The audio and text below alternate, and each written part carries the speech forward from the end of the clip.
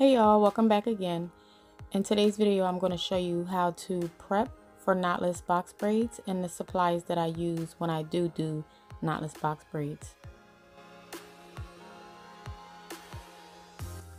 Of course, we start with the hair, and then this is the Tresemme Flawless Curls, the Bouncy Curls defining gel. I like to use that because it gives the hair a nice slip when you're doing your braid.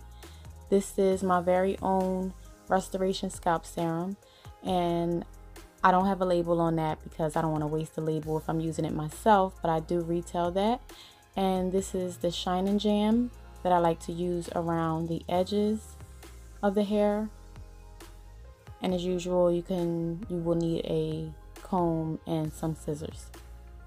And don't forget your duck clips, your duckbill clips.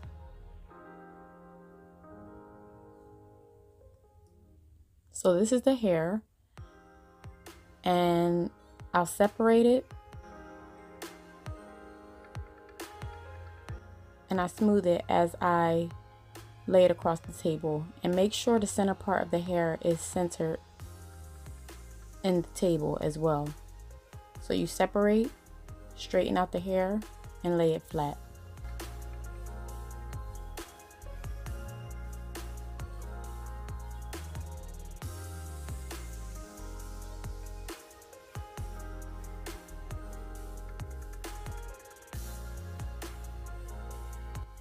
Now what I'm doing is I'm going in the opposite direction, and this creates a grid pattern for the braiding hair so that you can pull it one at a time, and make sure that the middle of the hair is centered in the middle of the table as well.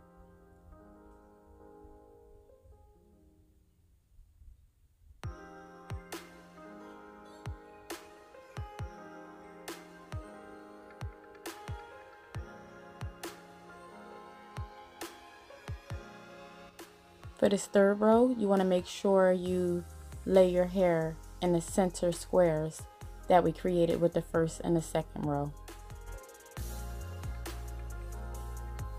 This is just laying the foundation for the grid pattern that we're creating with the hair.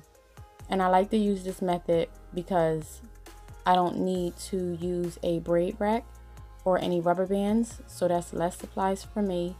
And you can do as many packs as you like, layering on top of each other, and they will not get tangled.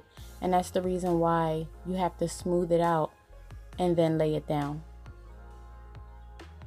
As you can see, I'm leaving the four corners of the table open. This is the second pack of hair. I'm sorry, not the second pack, the second bundle that's in the pack.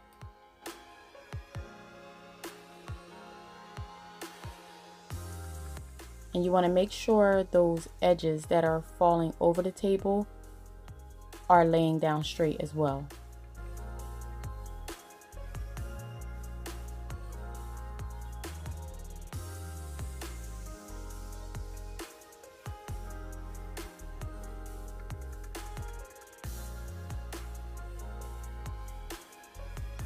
This is a little bit time consuming, but I guarantee you by doing this, you won't have to lay out any more hair when you run out of hair. If you're braiding hair, you won't have to redo this. You won't have to set out any more hair if you run out of hair.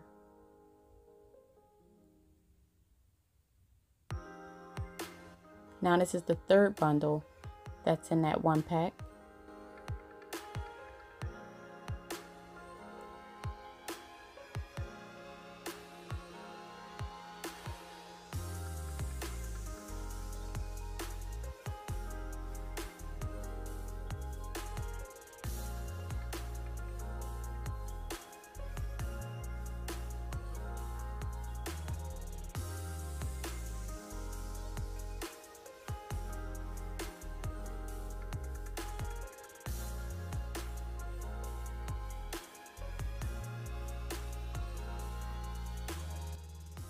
And again, make sure you leave the four corners empty, because I'll show you the reason in a little bit.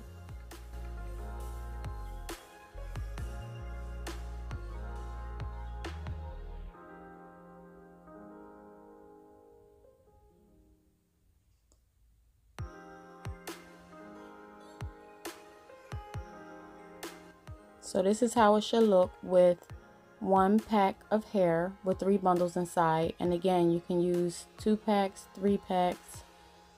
It'll all be the same.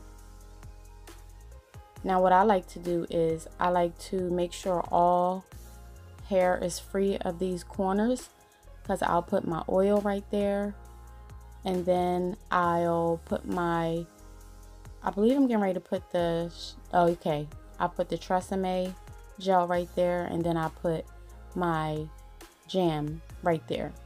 And sometimes I'll take my comb, if I don't have my apron on, I'll put the comb right on top of the shining jam. That way I have all my supplies ready and on hand to straight go through my knotless box braids, and it saves me so much time. And I did record the time that it saved me, and it took off an hour and a half with me prepping the hair like this. So it's very beneficial.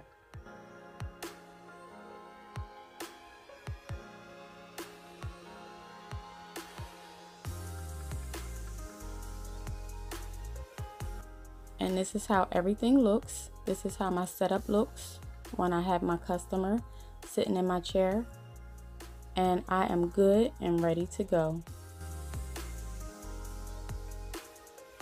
And I just want to show you a close-up of the grid pattern that I have. So as long as you smooth out the hair while you're laying it down, you won't have any problems.